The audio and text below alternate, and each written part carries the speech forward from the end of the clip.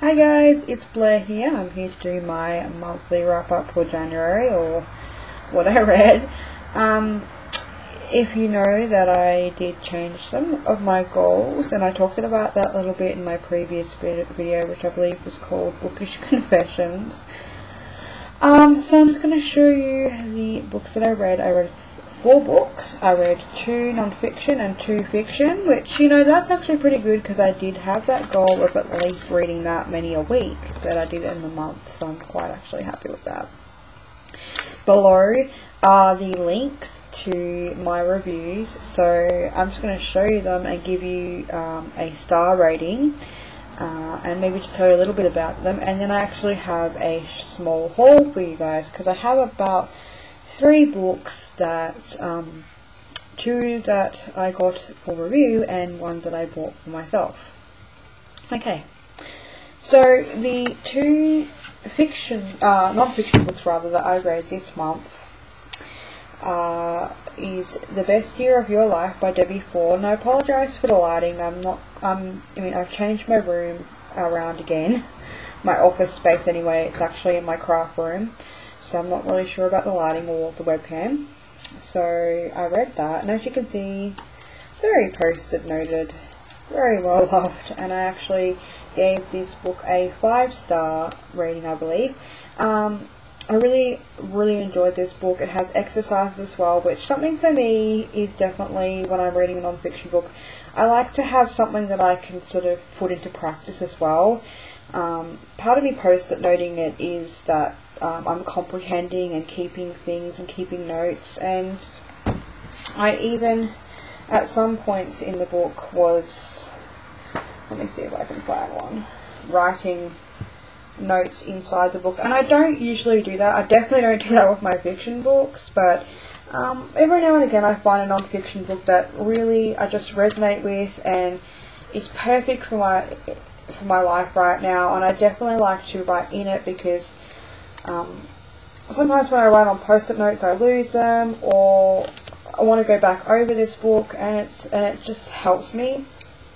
This is about making the best year of your life, and I've had a really interesting already start to the year, and the interesting thing is that this book definitely helped me make those changes as well, putting into perspective how I felt about myself, where I wanted my life to go, and how I could make my life a lot better, clearer, simple, and deal with my shadow side as well, which, if you guys don't know, shadow side is really just, it's not a negative part of yourself, but it is a dark part of yourself that we all have, and it's just a really fantastic book that I would definitely recommend if you're interested in looking into yourself a lot deeper and really changing and evolving as a person and as a spirit too. Then I read The Art of Paper, which I've talked about before on my channel, so I'm not going to go into detail. I enjoyed this book. It was an interesting read. It wasn't fantastic. There was a few things I loved, a few things that just were okay.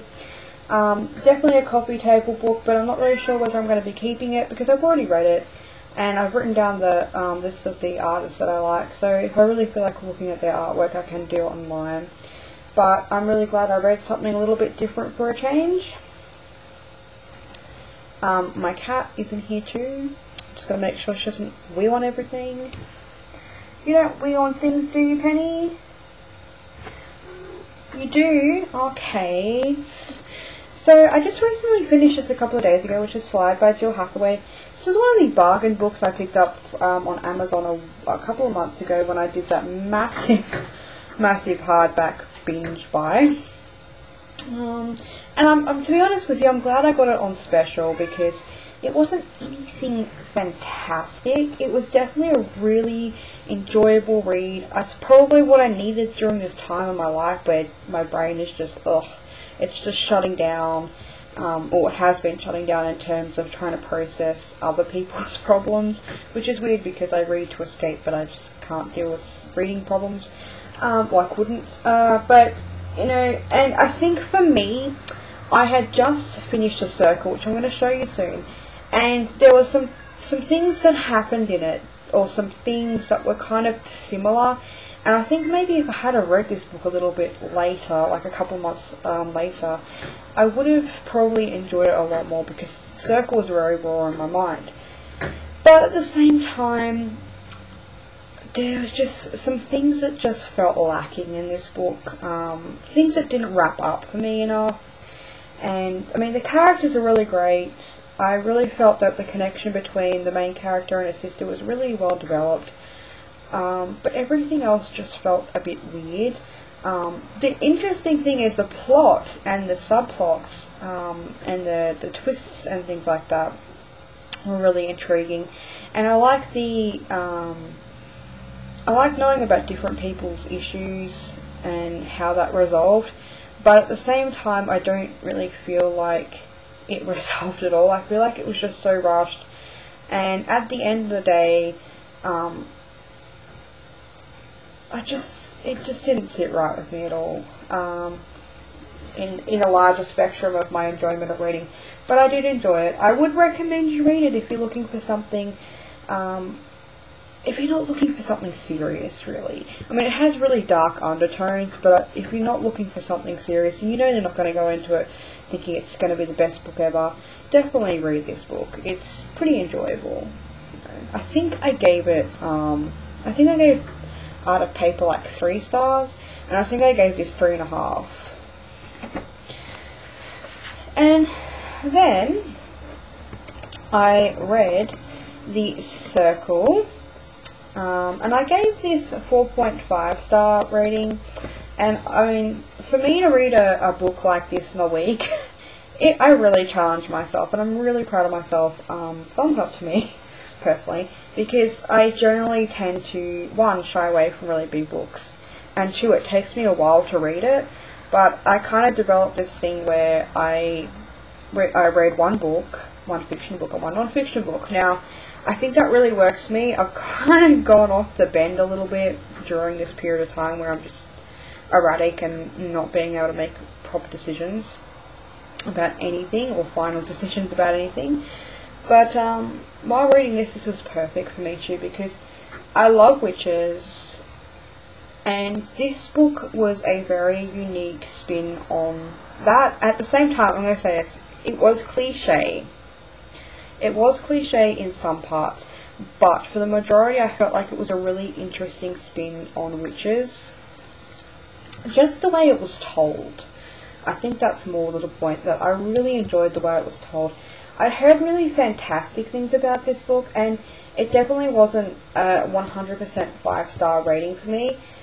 I mean, you can go and look at my review as well, but I definitely liked that there were so many characters in this book, and I got to really have an in-depth experience with each of them. And it's a healthily post-it noted and happily post-it noted. I definitely do believe this is a setup book. It's a freaking huge setup book, but it definitely felt like a first book in the series. Like, once I finished this book, I knew that I had to read the next book. It wasn't I'm satisfied that I can just finish here, because it is a trilogy anyway, and I was anticipating it. But I've ordered the next book because I do want to finish. Well, I do want to actually finish the series because I'm really intrigued about where this story is going to go. And I love the setting too. I love reading books that are set in different places, and this book is set in Sweden. So, Sweden, one of my favourite places to think about going one day. And yeah, so I'm going to put my review link below. And let's get on to the book haul. So, the books that I got, I'll just show you the book that I bought for myself. I bought The Cure for Dreaming by Kat Winters. I haven't seen it very much, but I don't really watch too many YouTube videos anymore. I mean, I'm very selective because I just am nowadays. So, otherwise I can sit there all day. But I don't think I've seen this on anyone's hauls or anything lately. I don't know what, I think it came out this year or last year. Let me just check. Oh no, it came out last year. Must have been like end of last year. But it's just so beautiful. I'm really obsessed with these kind of books that just have pictures. I mean, I know at some stage I'm going to want to read Miss Peregrine's Home for Peculiar Children, but I love these kind of things. And it's beautifully made. And basically it's, I believe it's about a person who, it's kind of like, how do I explain it? I'm really bad at explaining books. It's got like magic and monsters and psychic stuff, I believe, and all that kind of like seances and all the stuff that I love, like that kind of stuff. I love that. So that's why I picked it up. It says that it's a masterful debut, maybe? Oh no, that would have been her last one. I'm reading the wrong thing. Anyway, I'm just going to move on because I bought this book, guys. I bought this book. I'm really good at this stuff. And then I got 2 books in the mail for review from some lovely, lovely ladies who reached out to me and asked me whether I would like to review their books. So the first one is by Annika, Jensen, and it's called Midnight Meanders. And interesting fact, it says here that she's a senior at high school, so that is awesome. She's got her book out and she's in high school still, which I just love. I love supporting people who are still, you know, working on their studies and also, you know, living their dreams. So she reached out to me, and this is based, I'll just read you the synopsis. It says, William Spencer is troubled not only by stereotypical teen angst, but by an invisible disease that seems to be picking his mind apart day by day, leaving him with an unyielding, hollow emptiness. His strange yet somewhat effective method of coping involves many late night walks around his sleepy neighbourhood, armed with a pen in the hand and a poem in his mind.